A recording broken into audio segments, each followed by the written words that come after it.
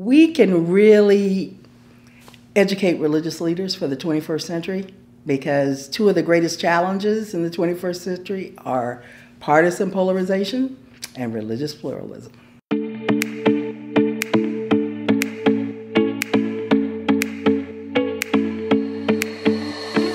So I came by way of two invitations. The first invitation was to apply for an ethics position amid student outcry that an African American be hired as a full-time faculty member here.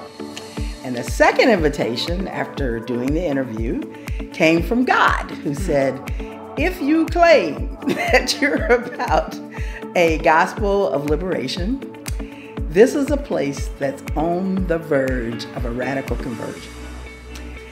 And it's a radical conversion from its origins in Southern slave history.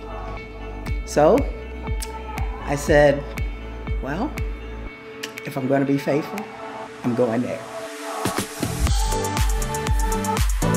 We are continuing in that radical conversion.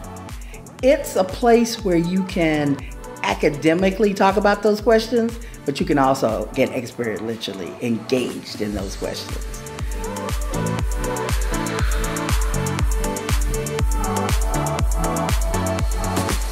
The fact that I was invited because there was no African American presence on the faculty, and now there are 4, about to be 5 African American faculty members, 2 VPs who are African American who sit on the President's Council, to sit around a table where there's actual gender diversity and racial, ethnic, and cultural diversity.